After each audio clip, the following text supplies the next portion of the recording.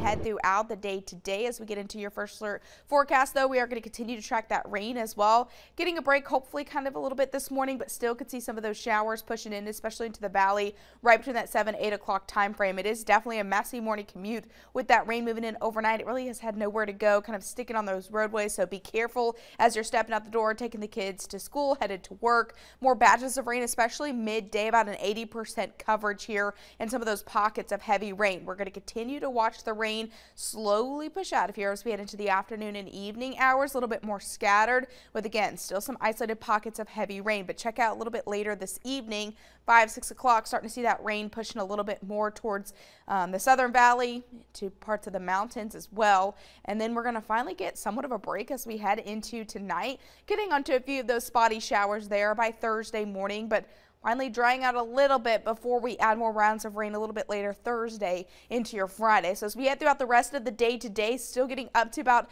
½ an inch to an inch of rain, getting closer to about almost ½ an inch there in Maryville to Townsend to Chilhowie. A little bit more than ½ an inch down towards Tellico Plains and Athens.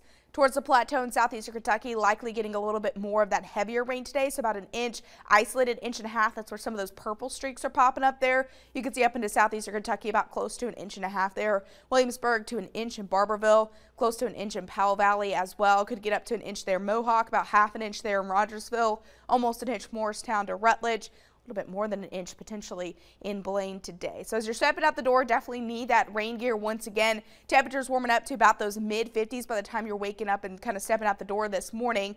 And we're going to continue to see some of that fog as well that could create a messy commute as well. Warming up to about the lower 60s. Temperatures kind of hard to move today, especially with that rain kind of staying over us as well. So 62 by 3 to 61 by 7 o'clock, but you'll notice getting most of that coverage midday before we start to become more scattered as we head throughout the rest of the day today. Looking at your first alert futurecast, though, as we head into your Thursday, we're going to continue to see that break from the rain. Looks like majority of it stays a little bit north of us, but then we're going to start to get more batches of it by the time we get into those afternoon hours. This front finally starting to push through our region really late as we head into your Thursday evening, and especially overnight Thursday early as we head into Friday. So it's pretty scattered, becoming more widespread by the time we get into your Friday morning, bringing in that heavy rain once again. So we'll go from those scattered rain chances more spotty there by Friday afternoon, hanging on to about the low to mid 60s this weekend. Could track a little bit more rain, especially Saturday night into Sunday, watching that next cold front to move in by next Wednesday.